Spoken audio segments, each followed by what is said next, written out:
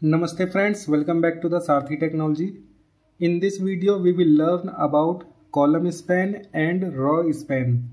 So when you merge two rows, then it will called row span, and when you will merge two or more column, then it will called column span. So in this video we will learn how to do that in the iText 7 library. So here you can see we have one basic project in which first we need to create column width, float column width,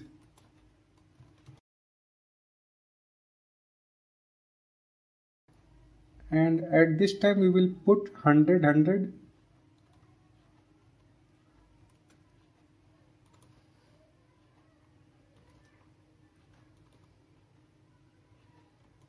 Okay, so we will create 3 column width. Okay, so here you can see 1, 2 and 3 column, and both are 100. Now create table object,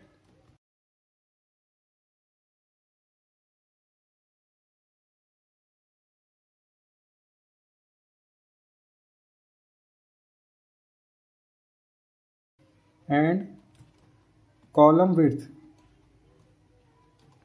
1, 2, and the third is span. So first simply create 1 and 2.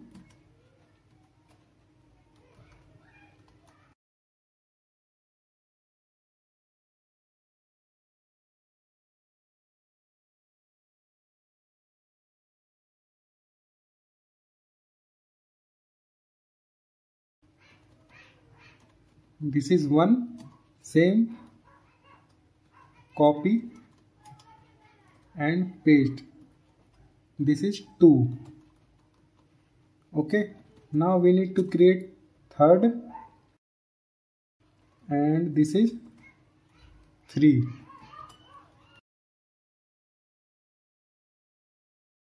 Here you can see third is merged. Okay, so we need to use row span in the third column. So what you need to do in this cell, here we will put 2, 0. So we are merging 2 rows, that means 2 row span, and we are not merging any column, so col span is 0. Okay, now fourth is simple, fifth is simple. So just copy and add this.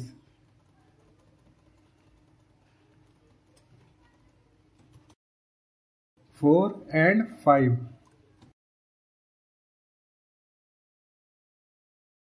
Then 6 is column span. Okay, and 7 is simple. So this is 6 and 7. In the 6 we need to use column span. So at this time this will be 0 and column will be 2 col span and 0 row span. Then add this table in the document dot add table.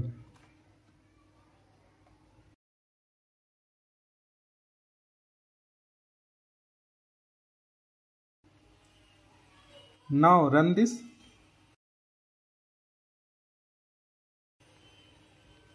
And open PDF, and here you can see this is merged and this is merged. Okay, so in the next video we will learn how to determine where to use col span and where to use row span if table is complex. Okay, so I will teach you a simple idea. If you follow that, then you will easily determine where to use col span and where row span. So thanks for watching this video. See you in the next video. Till then, please subscribe and like. Bye.